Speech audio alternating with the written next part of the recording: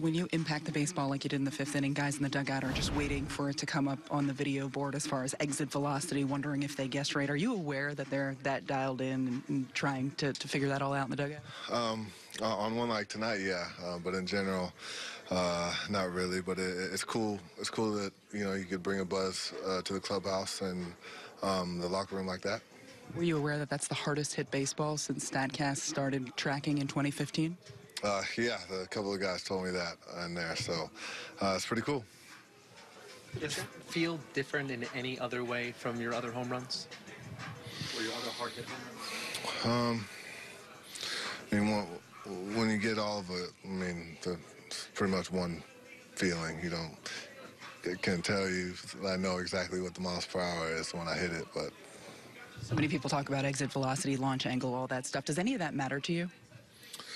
I mean, it's cool when you get the numbers like that, but in general, I mean, if it goes over the fence, it goes over the fence. If it doesn't, it doesn't. So I've seen balls 95 miles an hour go over, so as long as you get enough.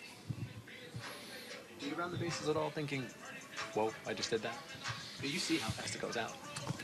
I think it hits you a little later. You just make sure you don't miss the bases. Giancarlo, what's the reaction like in the dugout on nights like this where balls are flying out at this crazy rate? It's fun. It's fun.